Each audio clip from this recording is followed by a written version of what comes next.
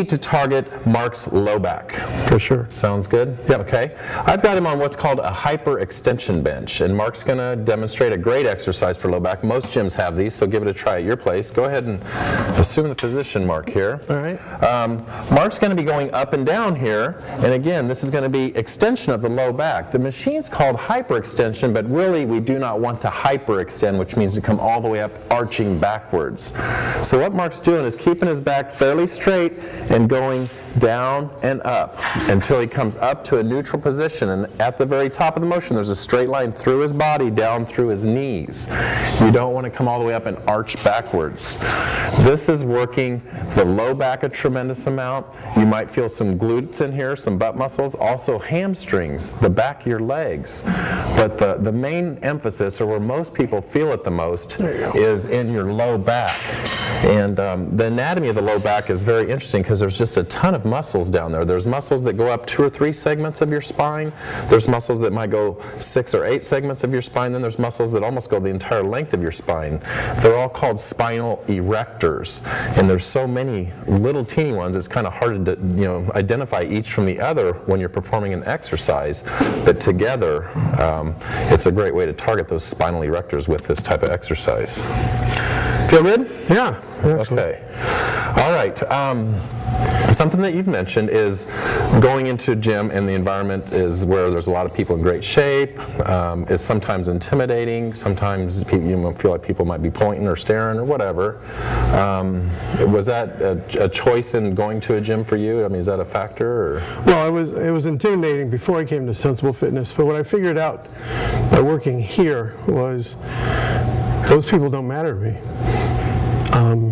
It's just about me, and I have to stay focused. It's not just a physical thing when you're exercising. There's some mental aspects to it. Okay. And so I spend my time thinking about what I'm doing, what I need to do, how I need to do it, and what I'm going to do next.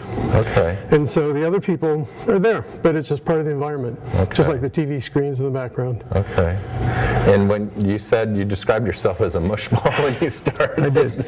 I did. Is the mushball feeling gone? Yeah, well, I mean, I still have obviously a lot more opportunity to continue to strengthen, but I know how much stronger I am. I can feel it. Right. I see it in my daily life. I feel it in my energy levels, and I mean, I know I should be losing some more weight and so forth, but I know that I've been stronger and healthier as a result of this workout routine. Okay. So you don't feel like so self-conscious that you don't have the mushball feelings when you're going to the gym on your own now? It's like I don't really care what other people think. Yeah. It's really, it's all about me and my focus. That's great. And I feel like this is the time I give to myself during the day.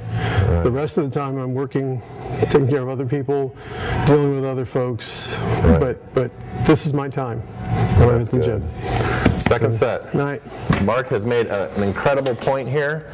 People spend so much time taking care of others, taking care of spouses, kids, house, job, everything except themselves, and to dedicate some time to yourself is a fantastic thing.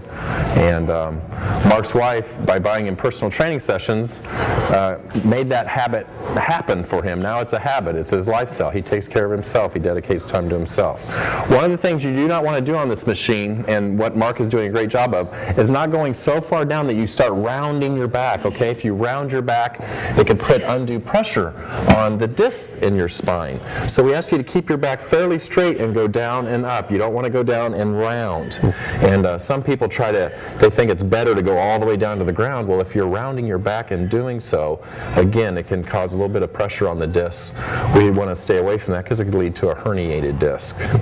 And have you had any back problems or anything? Or? No, occasionally, I feel like I've pulled muscle or something like that, but nothing significant. Typical stuff most of us people over 40 deal with, Okay. Great exercise for the low back. How about if we do one more exercise and visit a little bit more? Great. Okay, let's do it.